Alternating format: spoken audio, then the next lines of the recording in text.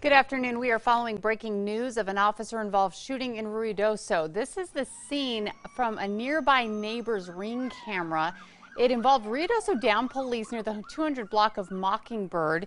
Now you can hear the sirens. This ended with a crash at the end. On the video, you can hear what sounds like shots.